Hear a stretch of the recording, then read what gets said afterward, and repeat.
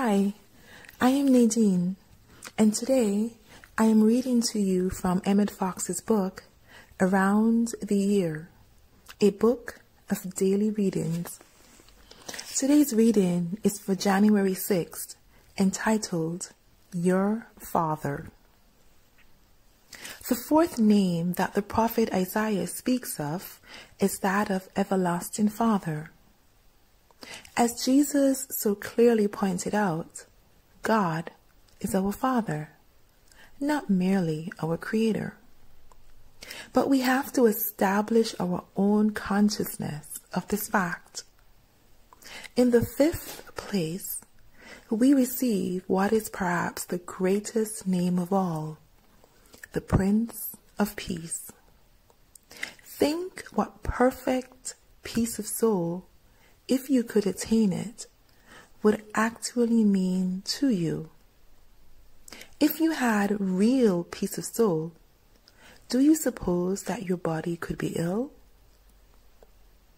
Given real peace of soul, how easy it would be to find your true place in the world. How quickly and efficiently you could perform your work.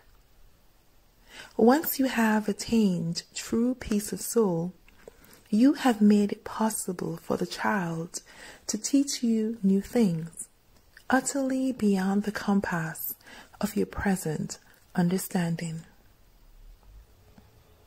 Of the increase of his government and peace, there shall be no end.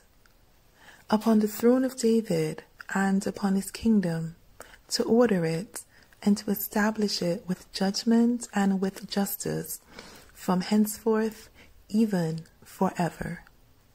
Isaiah 9, verse 7.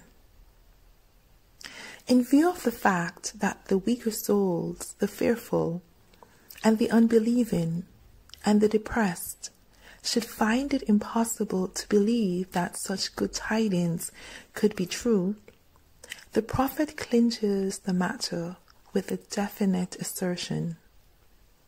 The zeal of the Lord of hosts will perform this. Isaiah 9, verse 7. Have a wonderful day.